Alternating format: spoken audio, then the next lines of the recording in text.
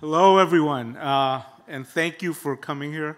I was told that this time slot is considered to be lunch in New York, so it's very early, I'm told. So thank you for being here. We're going to keep this really casual and improvised. What I'm going to do is introduce one of the readers first, and then we'll kind of do a round robin with that. But before I do, I just want to say thank you to Kaya Press for putting this together, and thank you to Samsung for hosting us with this space, and to the few of my friends who are here, thank you as well. I was saying to everyone that I feel like a country mouse being in New York. It's such a big place, and here I am reading in this daunting theater. It's quite daunting, so bear with me if I get a little like twitchy or something up here. But anyways, so we're going to start with Margaret Rhee. Margaret Rhee is a poet, scholar, and new media artist. Her debut poetry collection, Love, Robot, named a 2017 Best Book of Poetry by Entropy magazine, and awarded a 2018 Elgin Award by the Science Fiction Poetry Association, and the 2019 Best Book Award in Poetry by the Asian American Studies Association. Her installation, The Kimchi Poetry Machine, is exhibited at the Electronic Literature Collection, Volume 3. Currently, she is an assistant professor of writing across media in the School of Media Studies at New School, and she also happens to be one of my most favorite individuals in the world. So, Margaret.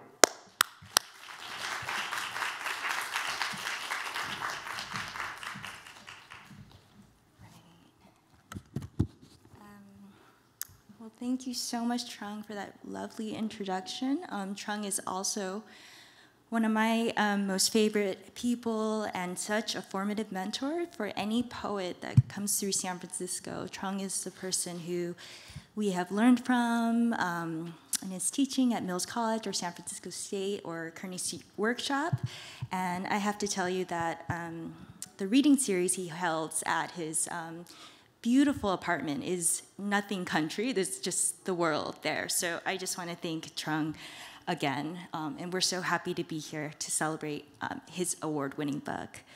And so yeah, so this is how it looks like. As you can see, there's like pieces of paper. So every time someone would take a piece of paper, the poem would emit audibly, and it would do so just by the trigger of light when the lid was opened. But it would have the effect that the poem was coming out of the jar. And then you could take a paper poem, take it for free, and the idea was that they would tweet back a poem to the machine. So then from there, and this was, a number of years ago, and so I was interested in kind of writing through it and teaching some classes about this idea of the poetry machine and the intersection of poetry and technology.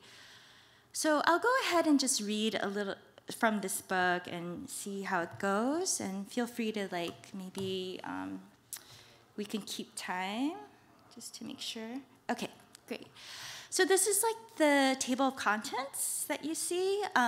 So the idea is it's epistolary, there's different letters, and this idea of a future reader in a world where books will be rare and where the questions around poetry and technology are being raised.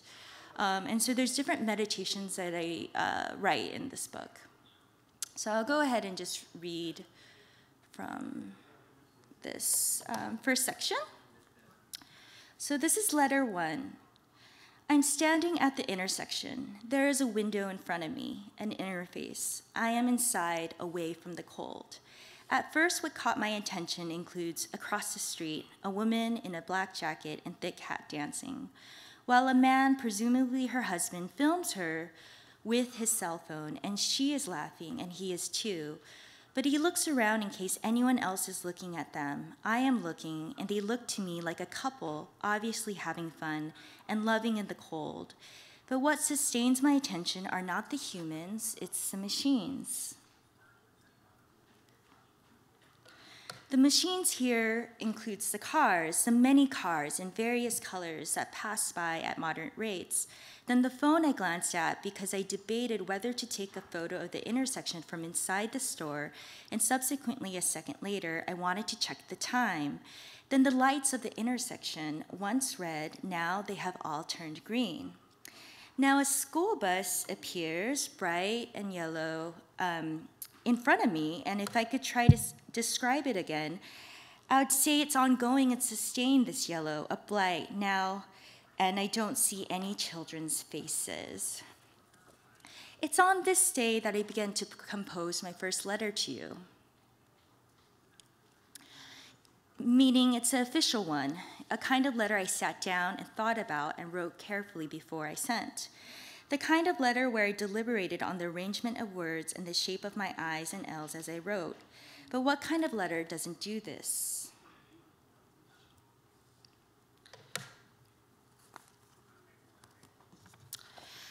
Perhaps if I wrote you an email with one word or two words, yes or no, that would be the opposite, right?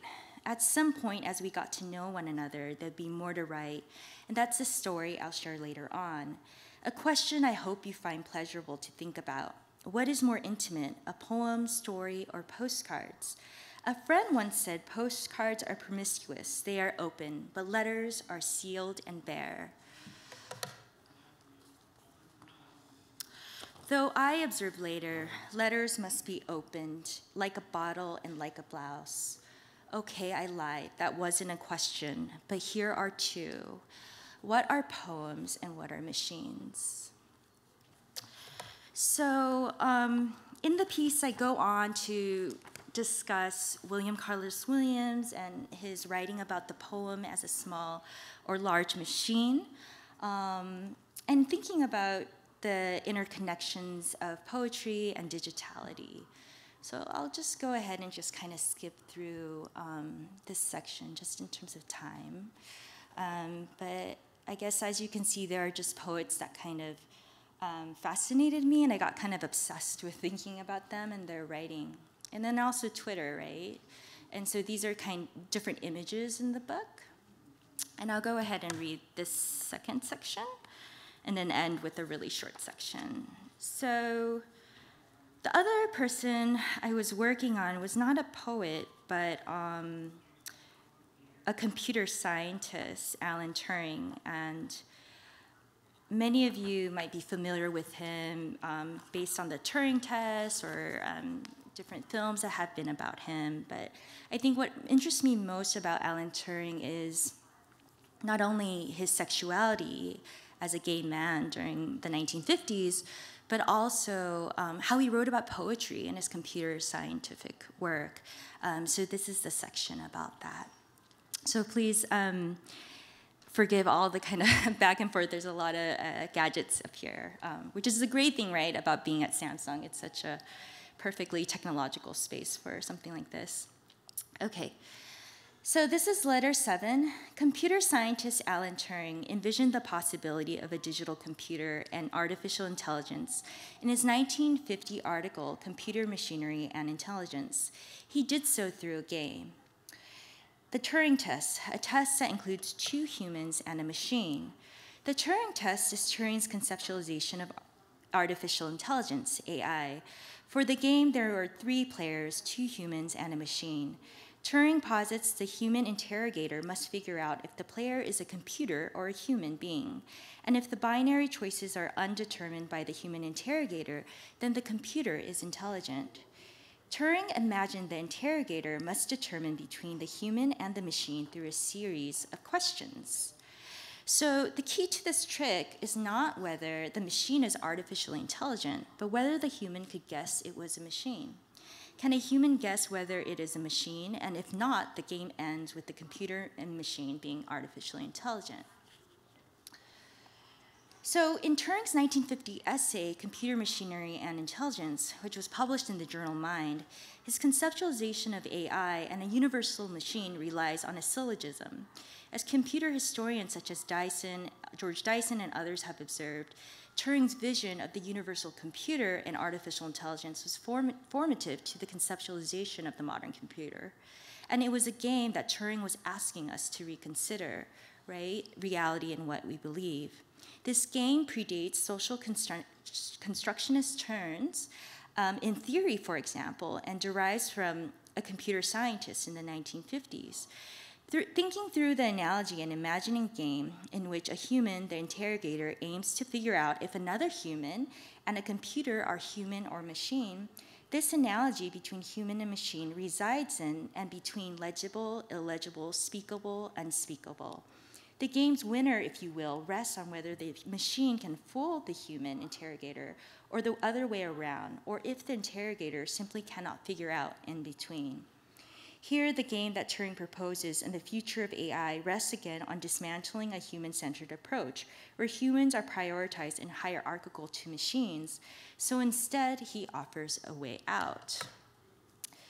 Machines have agency, but it depends on what you believe. So more than 20 years will pass when mathematician Johnny von Neumann would grasp Turing's conceptualization and begin implementing and creating the early inceptions of the modern computer at the Princeton Institute of Advanced Studies. And so at this point, could we imagine Alan Turing writing at his desk? Maybe it's made out of plain wood and filled with papers. He adds a joke or two and smiles, perhaps. The world is still figuring out the brain, and how did Turing consider performance as part of the machine game? Now it's becoming harder and harder to tell poetry and machines. Machines can write poetry like chat scripts, and the lines are blurred in between. To create her compass poems, for example, poet and programmer Alison Parrish trained a machine learning model with two parts.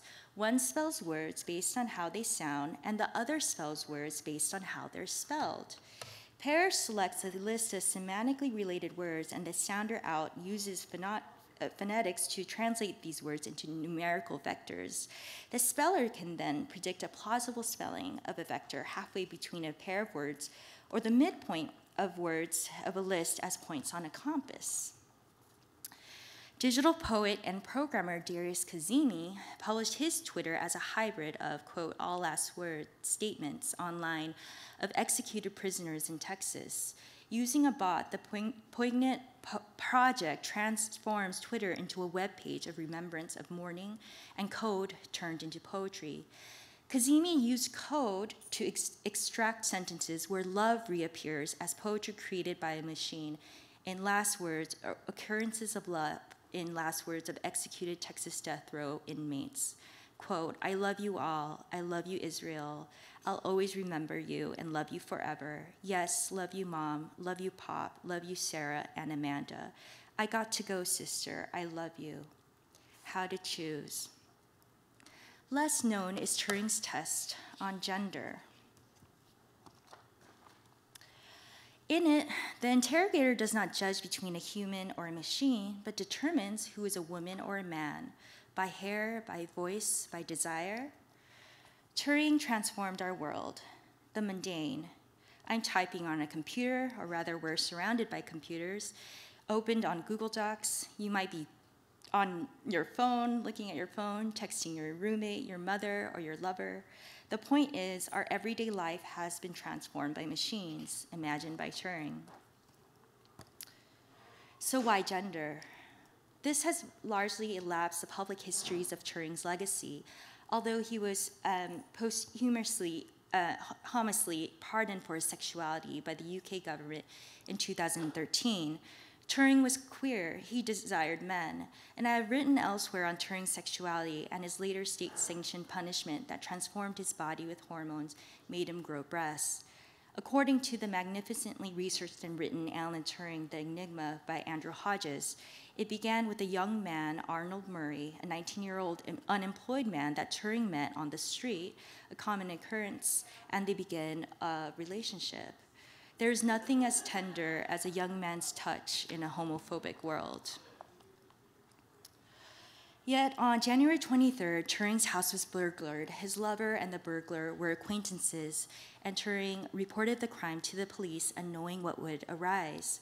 From there, the investigation probed the sexual relationship with Murray. In the UK, quote unquote, homosexual acts were criminal offenses, and he and Murray were charged with gross indecency of 1885 Criminal Law Amendment Act. And through the trial, Turing, with advice from his brother and lawyer, pled guilty.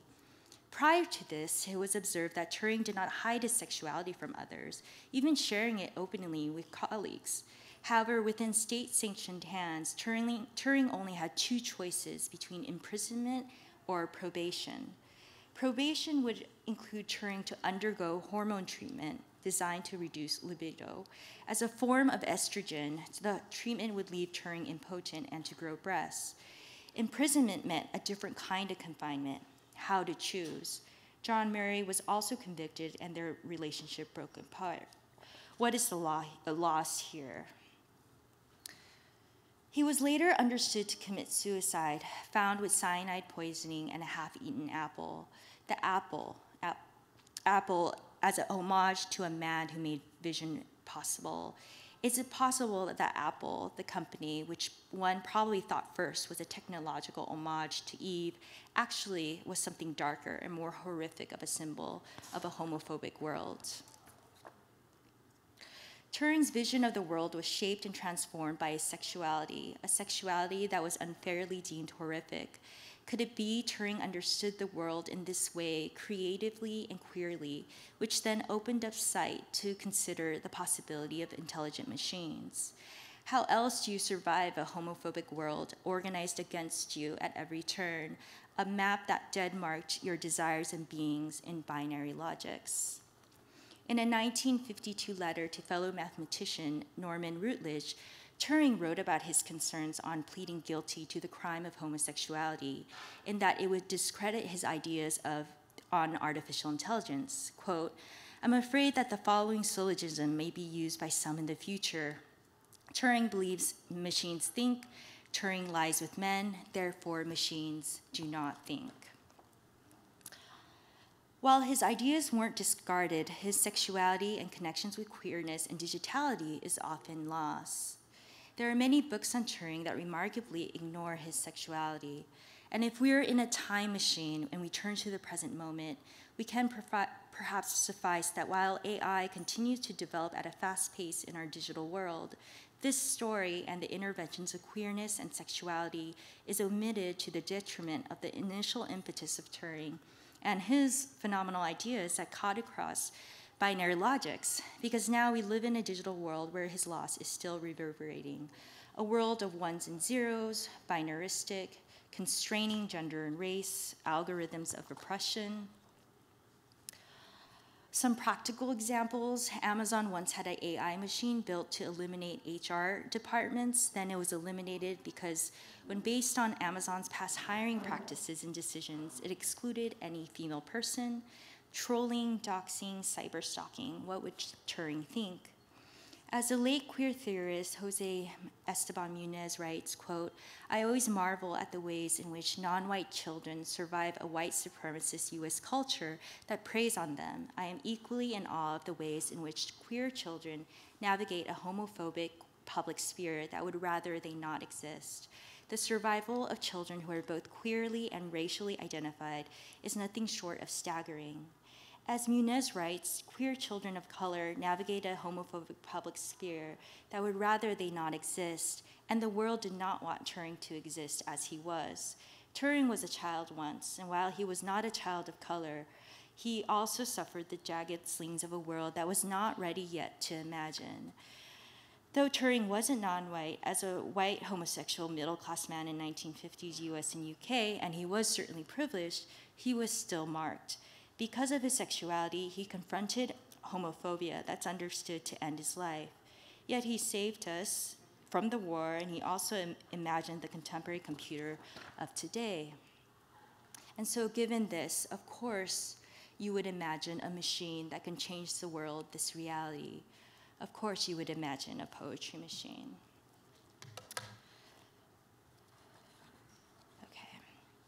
All right, so I'm gonna go ahead and end with a very short poem. As you can see, there's just different kinds of meditations and engagements with this intersection of poetry and technology. And some of the poets that I also write about include Mina Loy, who is a feminist and modernist, and the idea of the lunar Baedeker, of sort of the mapping of the moon. And I also write about my mother. So I'll go ahead and read this and end here. Lift me up, Oma, to the roof, so I could see the moonlight, and so I could see the reflection of your face into mine. I have your eyes and Dad's face. My face is beautiful like the moon, you said, this lunar Baedeker of mine. The thin paper writing, the Korean alphabet carefully so I can copy and understand. Sitting on the carpet, cutting with my scissors, paper dolls, sewing bean bags of flowered fabric I could juggle after school. Before I sleep, wrapping the blanket around each toe as I squeal in delight. Taking us to high school, cutting in front of the cars in line.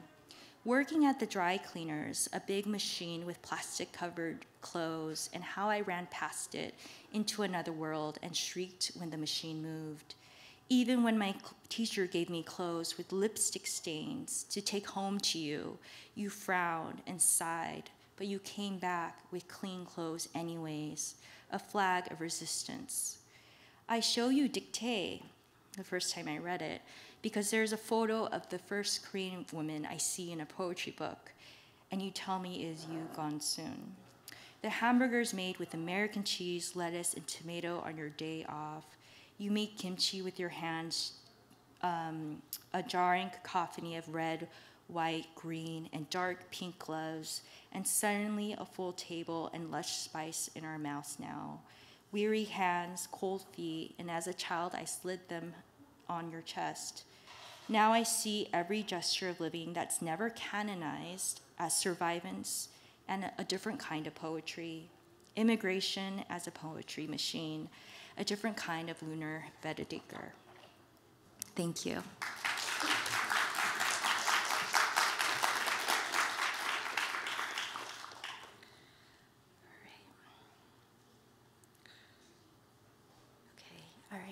So now I have the pleasure of introducing our next speaker, Catalina Ouyang. Catalina Ouyang engages in object-making, interdisciplinary environments, and time-based projects to indicate counter-narratives around representation and self-definition. Through expansion, fragmentation, and abstraction, their work proposes the body as a politicized landscape subject to partition, working agnostically with materials ranging from hand-carved wood and stone to appropriated literature and historic artifacts. Ouyang also attends to critical reimagining of historical formations wherein monstrosity, animality, and toxicity act as ciphers for the psycho-affective alienation of the minor subject. Ouyang's work has been the subject of solo and group presentations, including the Sculpture Center, the Aldrich Museum, the Jeffrey Jerk Gallery, the Simon Lee Gallery in London, the Asian Art Center in Taipei, and many others. Ouyang received an MFA from Yale University and lives and works in New York. Please help me welcome Catalina.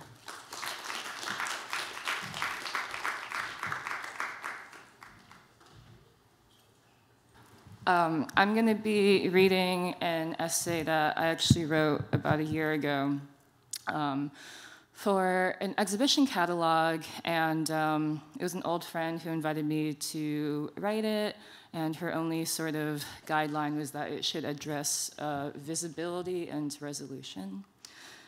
The essay itself sort of moves between like original content and a bunch of citation. So I'm trying this chaotic format where all the text on the screen is what is cited. So this is titled, "The Weft is a Journeying Thread." The image is a ghostly Christ, arms extended on the cross. He holds up two giant rabbit fetuses, body bags. Through the online portal, on a dated pop-up screen, the JPEG looks spiky, ridden with static. Your x-rays came back completely normal, reads the message in the health app portal. There is no option to respond to the message.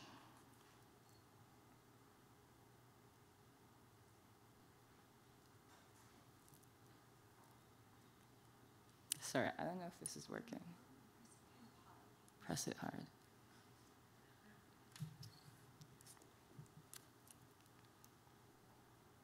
Okay, wrong direction. Normal. Inside all of us is a Christ calling the unborn, the bunny in our heart of hearts, what gives us breath, our lungs. In the X-ray, the clavicle makes up Christ's arms, the sternum his forsaken body. The image composition functions like a cut paper scene displayed on a light box.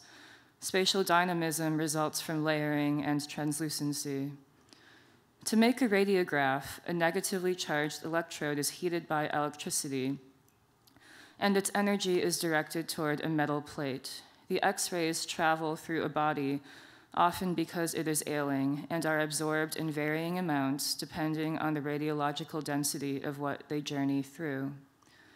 Bone appears white in high contrast on a radiograph, whereas soft tissues and gas-filled cavities, such as the lungs, appear in shades of gray. The unborn, rabbit, the zipped-up dead.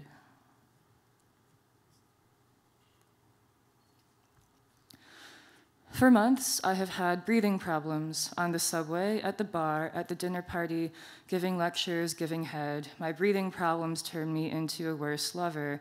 I have to take breaks for air. What happens to the body when it is starved of oxygen? Lightheadedness, cold sweat, loss of vision, brain on fire, finally brief euphoria.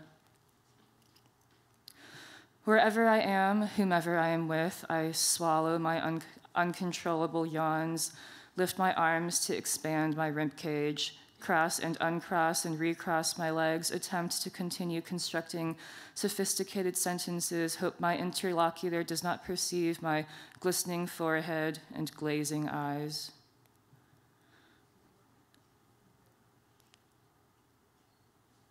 Try to stay focused and chipper, try not to check my pulse visibly. Other nights, alone, collapsing face down on the rug, fetal position, counting, waiting. Have you tried breathing exercises? My lungs feel shibori-bound and icy hot.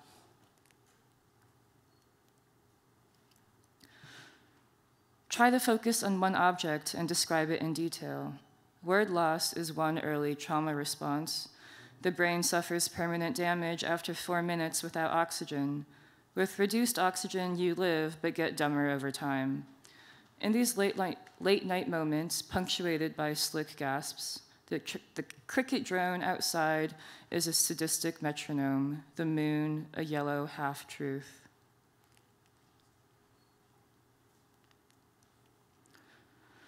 My apartment, a century-old carriage house covered in ivy tucked behind a yellow-painted main building and definitely illegal, is recent. I escaped here months ago. I had signed the lease in February, heady morning, sprinting to the G train, barely dressed, calling the Polish realtor, first one to view the place, failing to notice the absence of a kitchen sink, throwing a cash deposit at the agent. I secretly signed the lease that day in February, and it remained a secret, and I sanded the floors in secret, and painted the walls and patched their fist-size holes in secret, and did not move until April, did not escape until April.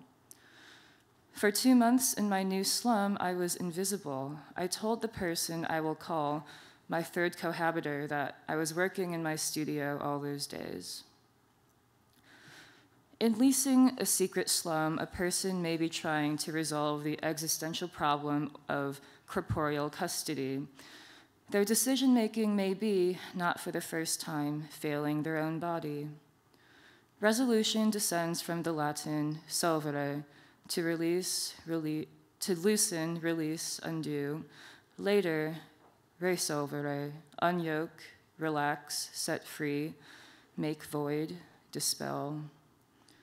Resolution also pertains to solving a mathematical problem or settling a political conflict with a connotation of fixedness and finality. It, for the same reasons that so much of English makes no sense, encompasses diametrically opposed meanings. Another root from the late 14th century, resolve in, reduce to liquid, alter in form or nature by application of physical process. I was trying to resolve the existential problem of a phantom attachment that had, over the course of a decade, or maybe an entire life, metastasized into the libidinal. The virgin Canis, raped by the god Poseidon, asks the god to prevent this in the future by turning her into a man capable of exacting revenge. You are lost, I think of her. All the same, I felt lost. I needed to alter something in form by application of physical process to my literal self. I needed to make void my tether.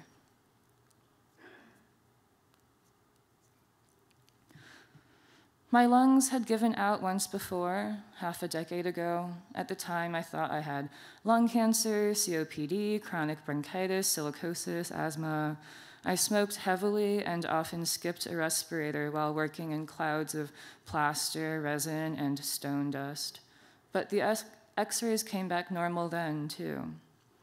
Now I recognize those bouts of asphyxia to have been a premonition, the compression on my ribs going off like an alarm. Get out.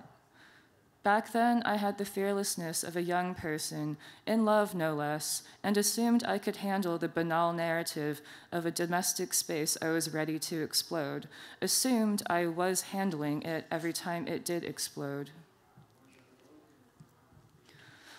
In the home of the person I will call my first cohabitator, I spent long afternoons wheezing fearfully in bed. The ceiling had a popcorn texture and the walls were snot beige, the floor carpeted. We had a balcony facing the street with his bonsai trees and a rosemary shrub. The apartment smelled like the perfume I had bought him, vanilla, tobacco, teak.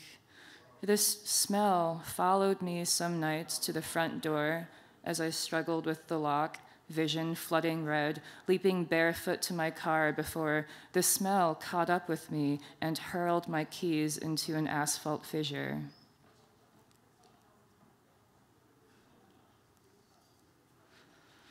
The first time I nearly asphyxiate this time around, I have taken 5 heroic hits of a substance that had spilled out of a glass vial and crystallized, burned, and transformed into the unknown on my stovetop. It was not long after I had moved to the slum. I had not intended to stay up all night heating powder shakily over blue flame, but the sun rose without invitation. This layer of crystal flakes remained on the stove, agglutinating with paint and dust for about a month until, in the dead of night and out of new substance, I scraped it up with a penny and funneled it into the hollowed-out chamber of a ballpoint pen. On the nights that I burned through all my Bic lighters, I used the flame from a vanilla and teak-scented candle. I assume I have holes in my lungs. Sustained abuse of anything will give it holes. Holes are not bad per se. They are realms of pleasure and conduits of passage. I expect the x-ray of my lungs to return looking like Swiss cheese or a topographic map. I expect the x-ray to return looking like a Miro painting. In therapy, a frequent concern is self-sabotage, the parts that operate in opposition to the interests of the whole. Image resolution is a question of how close together the lines on the screen can get. Image resolution is a question of what you can and cannot see. Image resolution is a question of preservation versus deterioration, of parts operating in accordance with the interests of the whole. Within 4 minutes of oxygen deprivation, a person's vision will give out. After the first time I nearly asphyxiate, I continue to get high every night. I work until 4 in the morning, commute until sunrise, and reward myself with a prolonged occipital burn. In the beginning, I do not know how to cook the substance correctly. When it is good, you are supposed to hear church bells, but even when it is bad, it feels like ice crystals blossoming in your alveoli. In between bouts of asphyxia, I read about carbon monoxide poisoning from the stove residue, maybe. Prolonged exposure to carbon monoxide results in neuropsychological sequelae, including visual deterioration. Long-term carbon monoxide poisoning will eventually kill you. It is an incredible substance, without smell, taste, totally imperceptible, illegible, glissant's ideal gaseous form. To calm down, I press my hand hard into the left half of my sternum and leave yellow bruises in the shape of crescents. Lovers are never allowed to touch my sternum. The sensation is unbearable, like I am being ripped in half. When did I first notice the feeling? Reciting the Pledge of Allegiance in kindergarten. A red schoolhouse in a yawning cornfield, a well in the front yard, reeking of sulfur. Place your hand over your heart. It was not my first affair with recitation, but it was my longest. Hand over your heart. My chubby toddler finger brushed my sternum, and the impact burned. This zone is off limits, I tell my lovers. Only I am permitted to wound myself there. My other affairs with recitation, it is okay. I forgive you. Yes, I am coming back.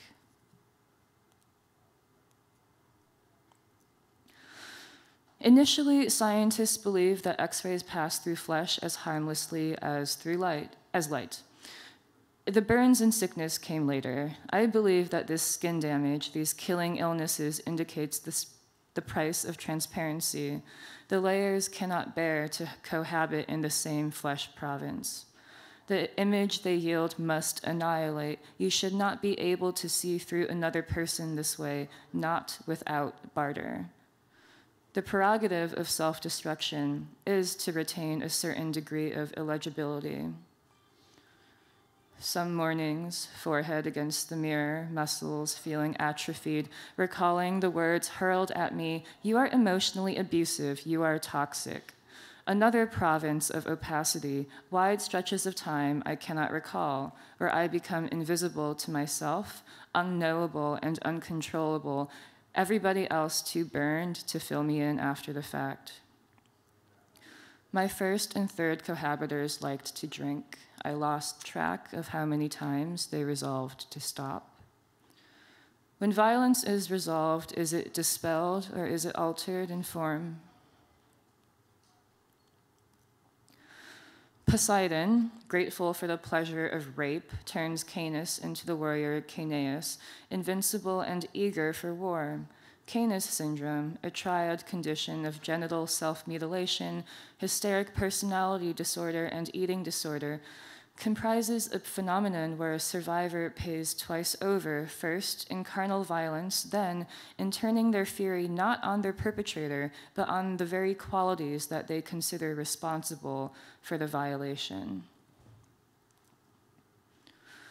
My therapist looks crestfallen while saying to me, "You cannot punish your body for what it did not do." A bad patient does not attempt to archaeologize.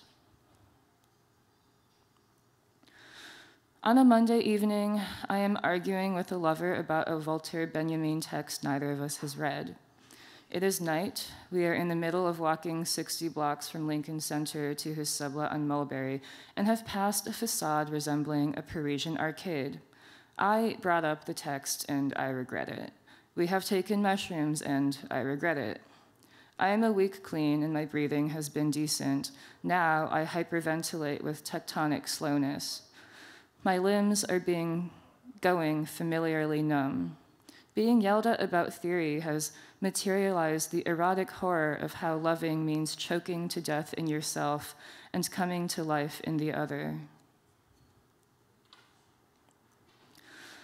Back at his apartment, the floor is covered in rotting roses pilfered from Whole Foods, innocent things mauled by his obscene sense of the romantic. On the back of his head, recently shaved, a tattoo reads in all caps, "Desire." I am tripping and cannot catch my breath. Loving a person with a tattoo like this makes me feel very close to death. Lying next to me, he giggles, sounding miles away. "You are looking at me as if you have never smiled in your life." The apartment is cast in crimson by a red glass lamp. I am swallowed by its relentless vortex. I am being burned alive. My vision goes up in thermographic plumes. I picture the holes in my lungs spreading like spilled dye. In a place you reach for through your skin, light shoots through the calcified marrow of premonition and diffuses in a wounded gray chamber, dimly illuminating the image of desire. It may prompt you to make a deal with God and then walk away from it, for the delight of grazing mortality and saying yes, yes, is not about consenting to appropriation. It is about surrendering to rupture. 2 weeks later, my chest x-ray is cleared, a completely normal, generic Christ. I look at women, Carrie Mae Weems says. At a house party, I look at a woman whose family, like mine, is from Beijing. I feel warm toward her. She is trying to open the bottle of wine she brought. The cork has split in half. A difficult cork is one way you know a wine is good. I open it for her, joking about my plenitude of experience. The wine is natural and tastes pleasantly like mead. I am attending this party with a new lover, and we both know nobody. The woman tells us she handles money for a large gallery that represents the artist who employed my first cohabiter after we separated. I spontaneously exit my body. The pupae of my lungs fissure open, the rabbits kick. I ask the woman if she knows my first cohabiter, and she says, "Oh yes, the surfer guy?" The surfer guy. My first cohabiter did not surf when I knew him. He expanded those horizons of his life after I was done knowing him. That guy raped me, I say flatly, feeling the air drain from my kicking, punctured rabbits.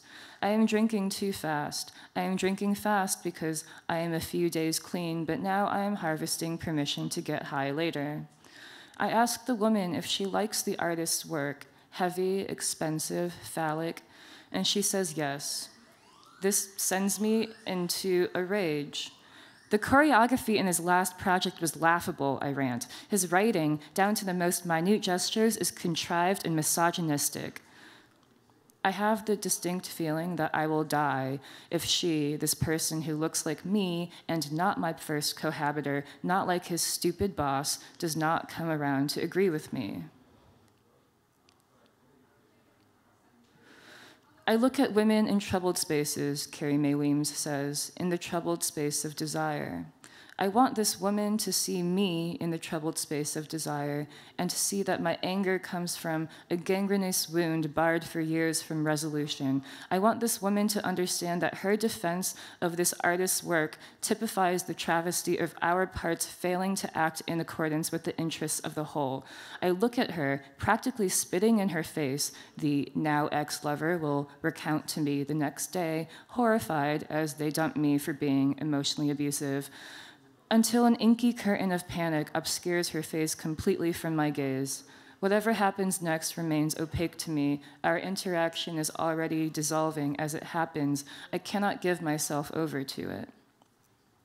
Undo, make void, reduce to liquid.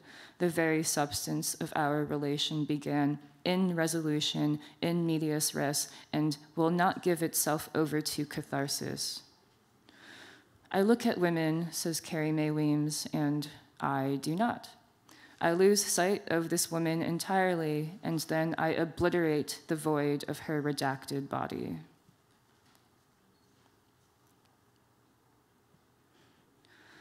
It takes most people 7 tries to leave for good.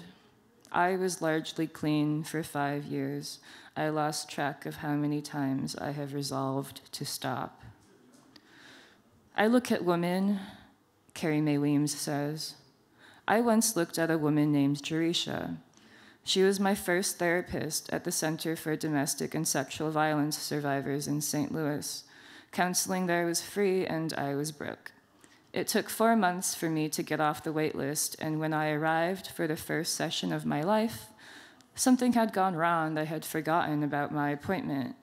I looked at Jerisha, and She looked at me and saw who knows what: disappointment, humiliation, ancestral hurt. I was hyperventilating but resolved not to cry. I left the center, vision tunneling into trodden gray carpet. Shell-shocked, I went to sit underneath a tree next to the highway. I had a book, I don't remember what. I was wearing acid-washed jeans with wide slits in the knees. I sat cross-legged in the dirt under the tree, and I read the book, trying to breathe. I read the book until I was calm. The sun arced across the sky. No clouds. Sometime later, Jerisha found me under the tree, approached slowly with her hands in her pockets. I looked at her, looking at me, and her face was slick with tears as she wept, seeing me. Thank you.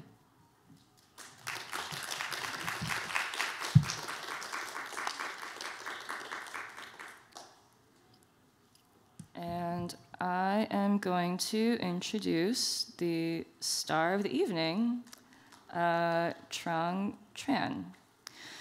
Truong Tran is a multimedia artist who believes that art, be it poetry, cooking, sculpting, and even gardening, are his ways of thinking through the conscious of the times we live in. He is the author of 6 previous collections of poetry: The Book of Perceptions, Placing the Accents, Dust and Conscience, Within the Margins, 4-Letter Words, and 100 Words, co-authored with Damon Potter. He also authored the children's book, Going Home, Coming Home, and an artist monograph, I Meant to Say, Please Pass the Sugar. His poems and books have been translated into Spanish, French, and Dutch. He is the recipient of the Poetry Center Prize, the Fund for Poetry Grant, the California Arts Council Grant, and numerous San Francisco Arts Commission grants. Truong lives in San Francisco and currently teaches at Mills College, Oakland.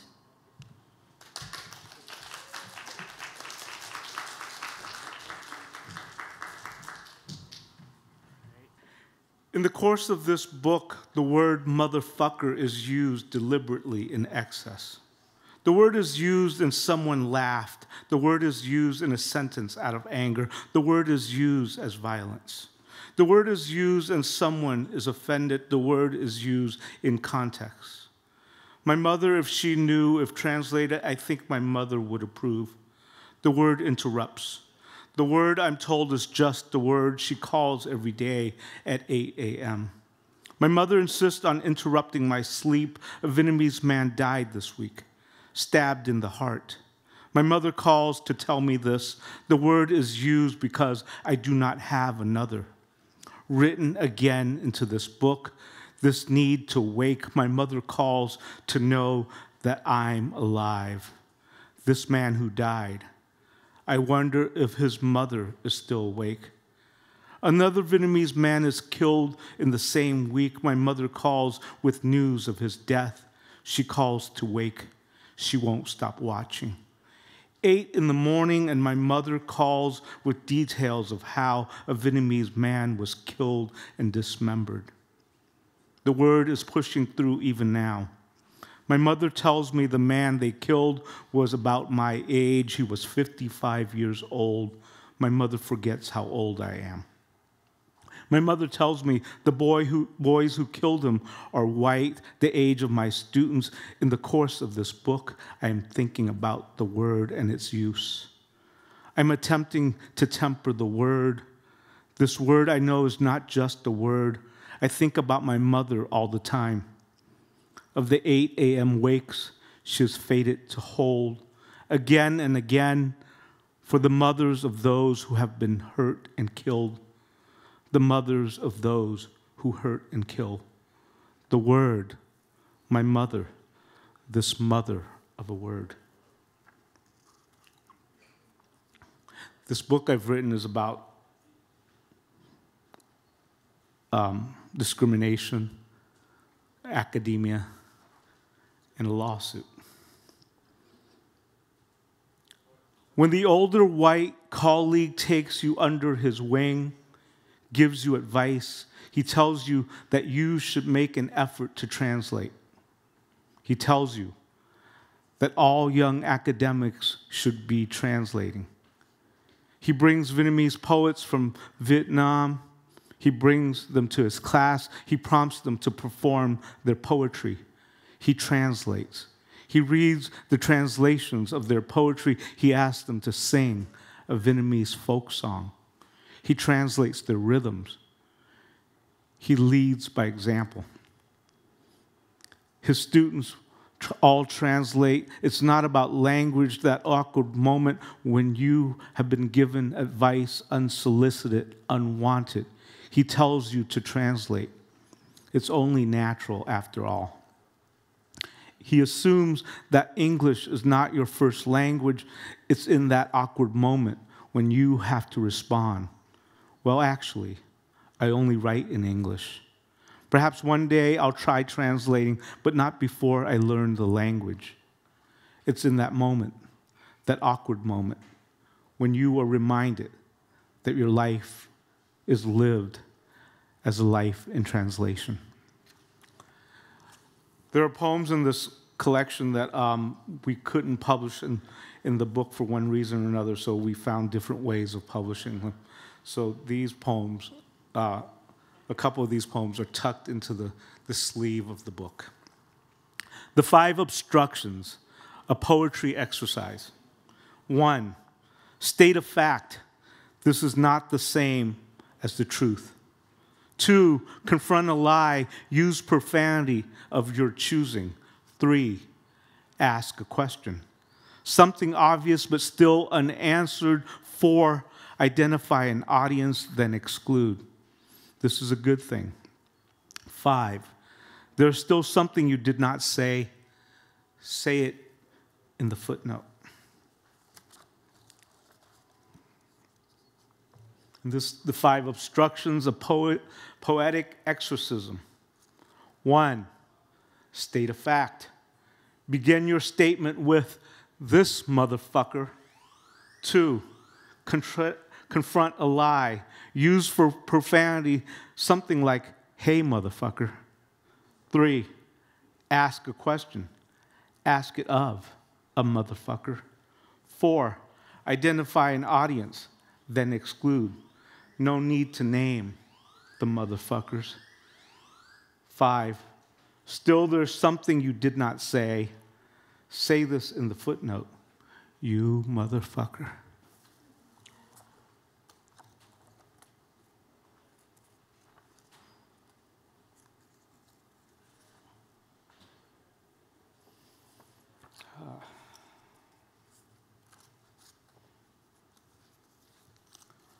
There's a footnote in this poem, and the publisher of the book really insisted on keeping the footnotes really small in font size, and that's when I learned how old I really am, because I can barely read the footnotes. So if I start stumbling around the footnotes, please bear with me on that.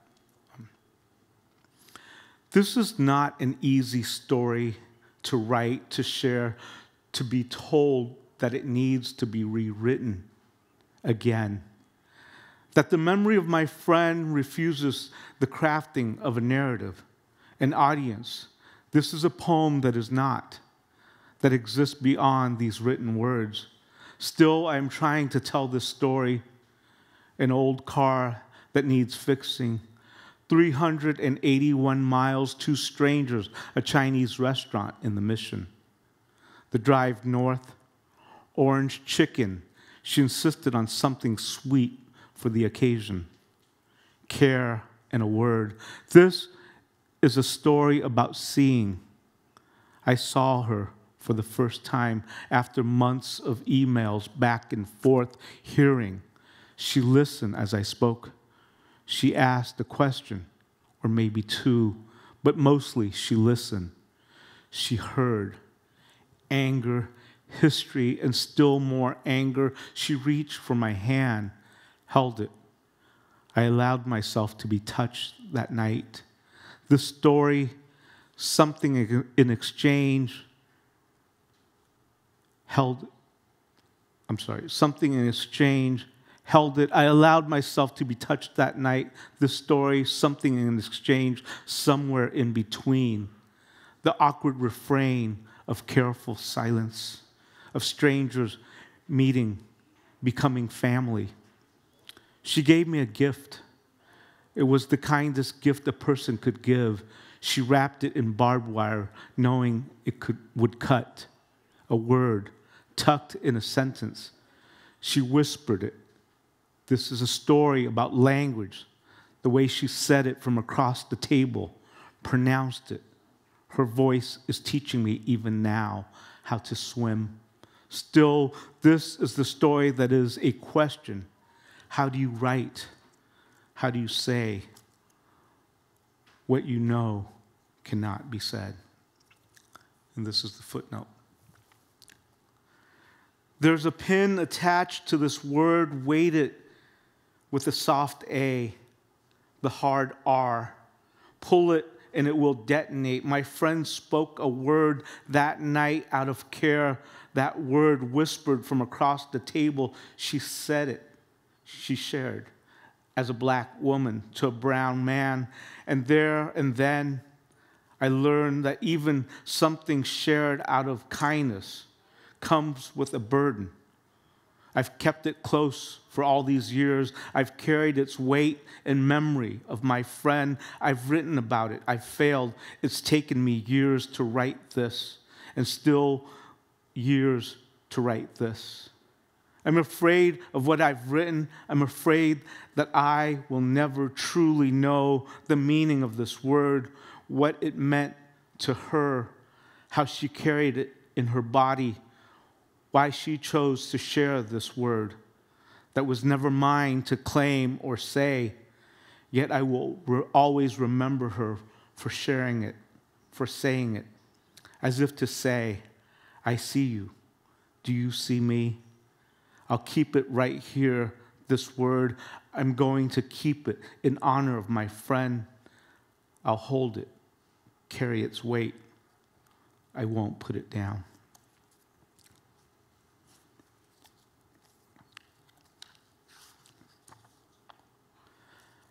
Sometimes I write poetry and there's a little bit of imagination in the work of poetry, and sometimes poetry happens right in front of you. And this is one of those instances.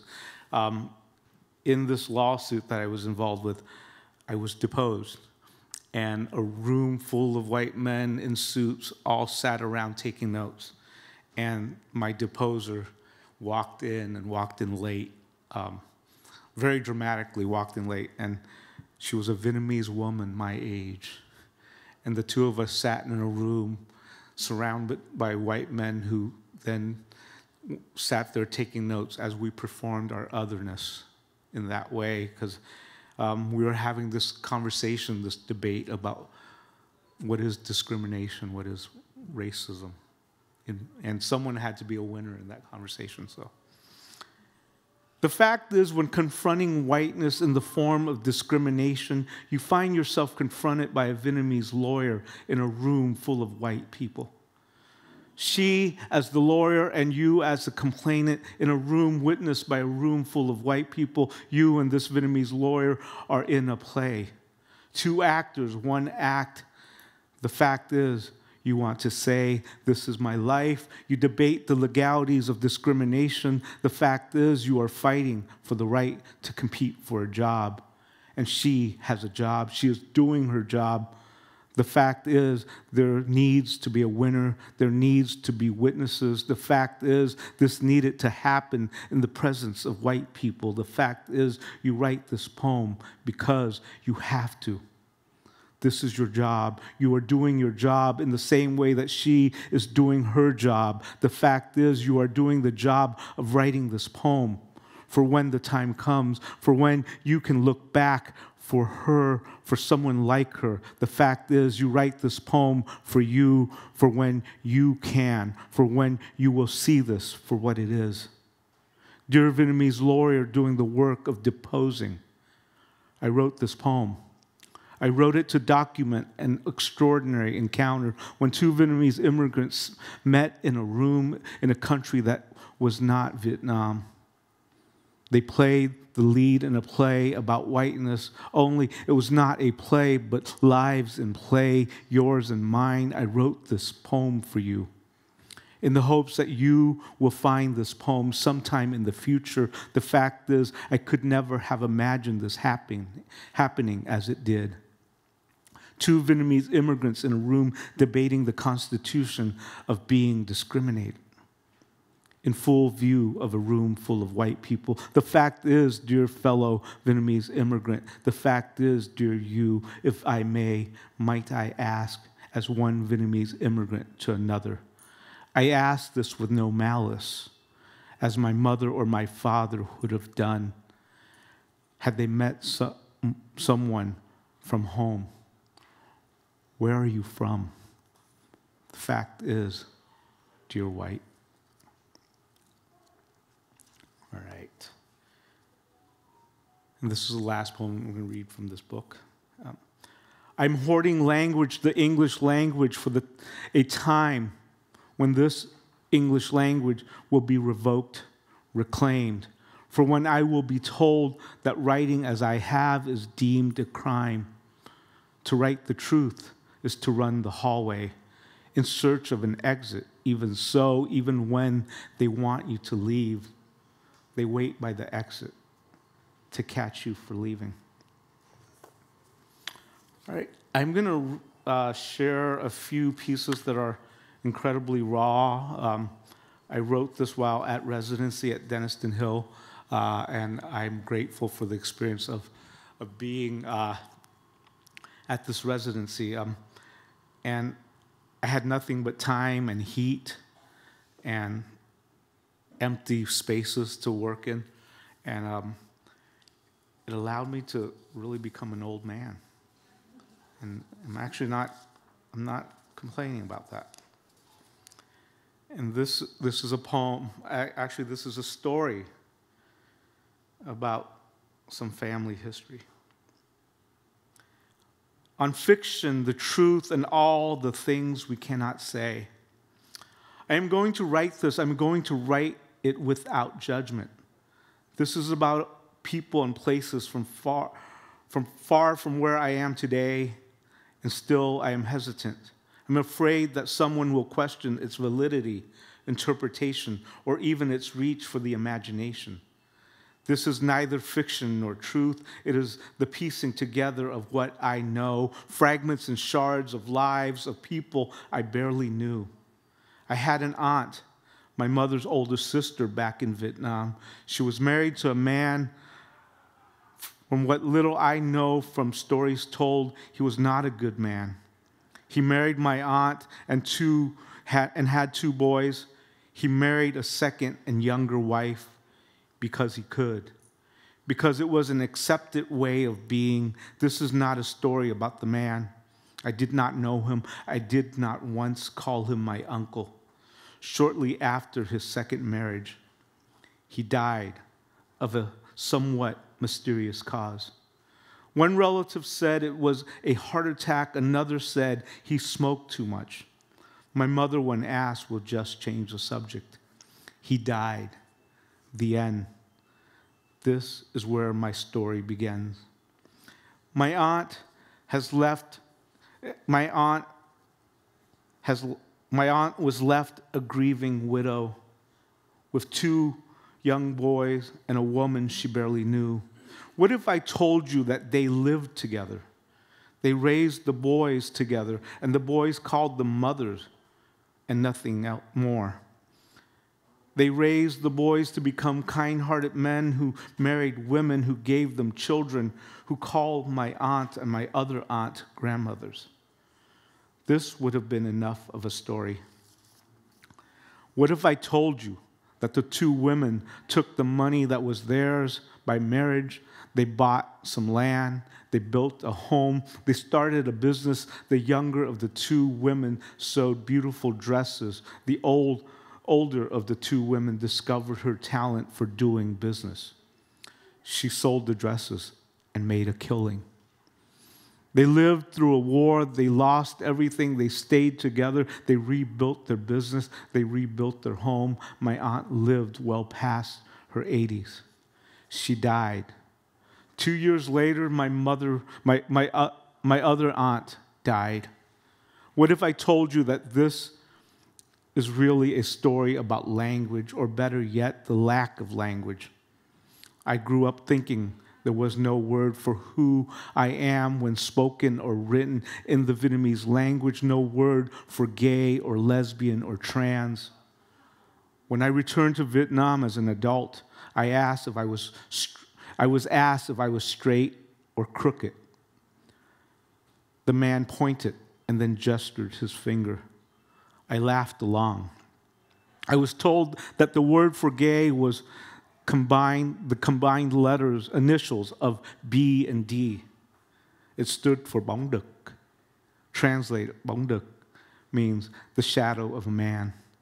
What if I told you that I saw my back, older auntie, and my cô, younger auntie, both in their 80s before they died? I heard my cousin say, mẹ, mother, out loud. I heard my aunts respond, both at once. What if I told you that if you read this, what if the story is still just beginning?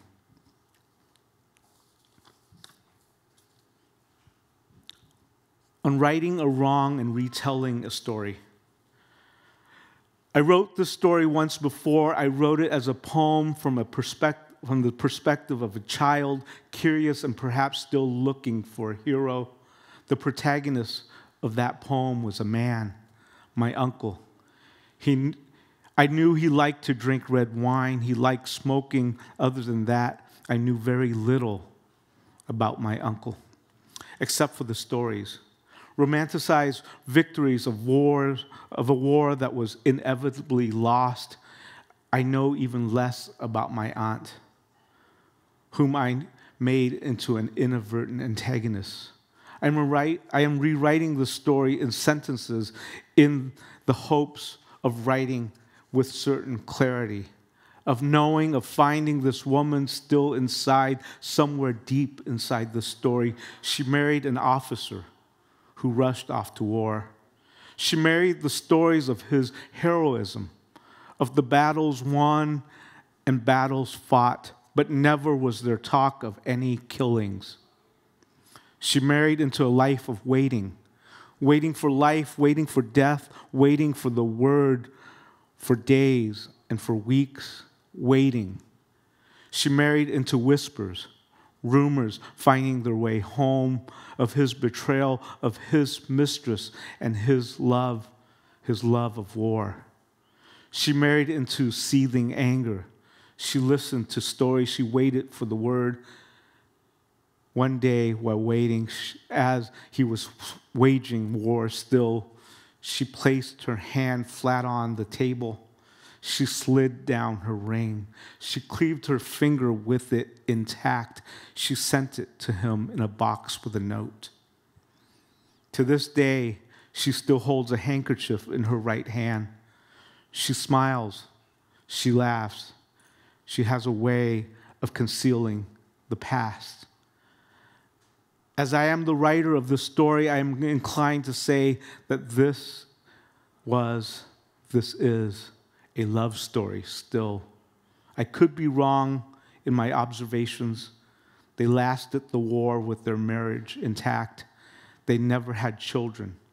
They shared a love for Gone with the Wind. He died of old age. She lives alone. I am told that she prefers it this way. By the way, the video that you saw here was something I did over 10 years ago with my friend Daniel Lichtenberg.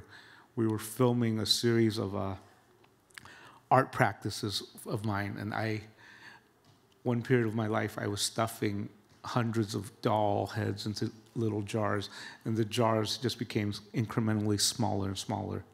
And that was a filming of that, and I called it Metaphor. Little did I know that it was a metaphor for the book I was going to write 15 years later. So that was why you saw that. And this is the last piece that I will read. And it was an addendum to something I read earlier. What if I told you that they were friends, childhood friends who became more than just friends? The older of the two protected the younger. She once fought a boy. She broke his nose. She broke her hand. She said she would kill him if he ever tried that again. What if whatever he did, he tried to do to the younger? What if I told you that the younger of the two, my aunt, Go, says that she was the protector, that was her role all along? What if I told you that all this was born of the imagination? What if this is all too real? Thank you.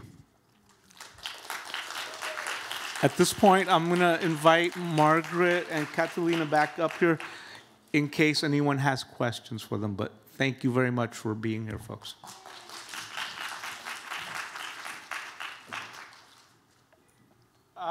Yes, the lawsuit.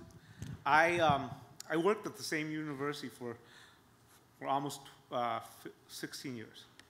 And I applied for a job. As a matter of fact, I applied for 3 jobs over the course of that time, and I was made a finalist each time. And each time they hired someone like their white husband or their white copy editor or their white friend. And it wasn't until the third time that this happened that I finally filed a lawsuit because they disqualified my application after going through an entire hiring process where I did everything, and then they said that somehow my CV didn't match the criteria of the written job ad. And at the same time, they hired a man with a bachelor's degree in a different field who was their copy editor. So that was why I filed the lawsuit. And I got all the way to the end where I was about to go to court, and their response was, everything you said is true. He is a copy editor. That was her husband. All of that was true. But none of this is discrimination because it's nepotism. And nepotism, I discovered in that moment, is not a triable offense. And that is the university's defense. Nepotism is not a triable offense. So that was how I learned. And they were going to, they said that if this goes further, they called my lawyer and they said, hey, listen, your client owns a home. And if we continue down this path, we're going to prove that it's nepotism. And that means that you will have to pay the fees for this lawsuit. So that was the, and so my lawyer, being a civil rights lawyer, said, listen, I don't handle clients who actually have property. He said, most of my clients are dealing with situations where, it's a civil rights situation that property doesn't often become part of the conversation. He says, and if we look through the history of discrimination law cases in universities, he says, very few have ever been proven because of things like this. So he says, they're offering us a settlement, so I'm going to suggest that you consider this. So of all that, the one thing that I came back to, and I said, I don't give a fuck about the settlement. I was like, but what I will not accept is any kind of gag order. I'm going to write this book, and that's all there is to it. So that's how this book came about. And there you have it. Poetry as litigation. Yeah.